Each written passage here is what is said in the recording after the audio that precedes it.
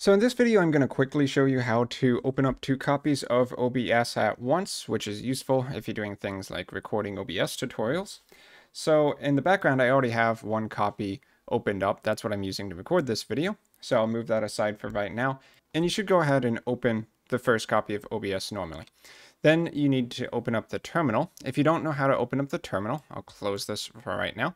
You can usually find the terminal in the app bar at the bottom, but if you don't see it there, which is this black box with the caret and the underscore, then you can click on Launchpad in order to search for it. So click Launchpad and type in terminal, and then hit enter or select terminal, and you should be able to open it up right there. So the command we need to run is open, and then space -n, space -a, and then space the name of the app. So we're doing OBS.app, OBS application, hit enter, and you'll get this little pop-up that says that OBS is already running, just as a warning before you open up multiple instances. So click launch anyway, and then you'll have your second copy of OBS. So here we have the new one. You can see it's not recording currently. And then here I'll bring over the old instance of OBS, which is recording this video.